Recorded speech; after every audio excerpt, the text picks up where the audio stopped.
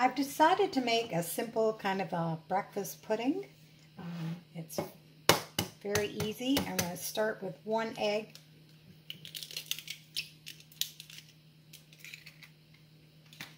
And I'm going to beat that up. And to that I'm going to add 1/2 cup of milk.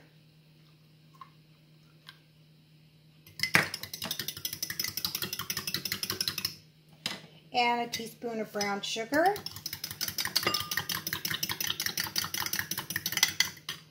I'm just going to move that a little bit. Here I have 1 slice of bread cut into cubes. I'm going to put that in a buttered bowl.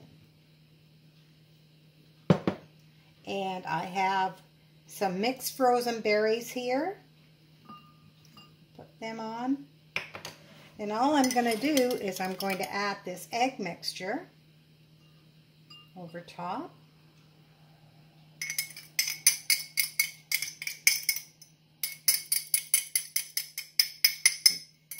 Maybe I shouldn't have put the sugar in there because it kind of sunk to the bottom.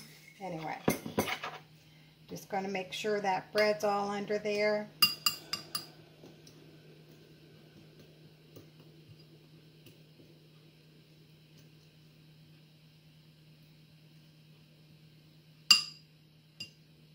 Now, if you want, you can sprinkle some cinnamon on that.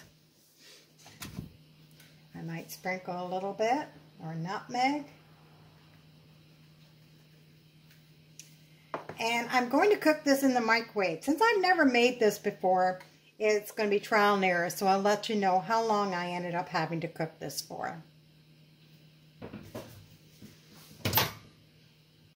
I ended up putting a plate on top. I think it'll cook a little better that way. I ended up cooking it for 5.5 minutes. Whoops. That's what it looks like. I'm going to take a bite.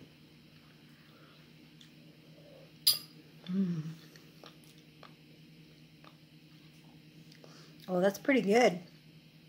You could probably pour a little cream on that if you want.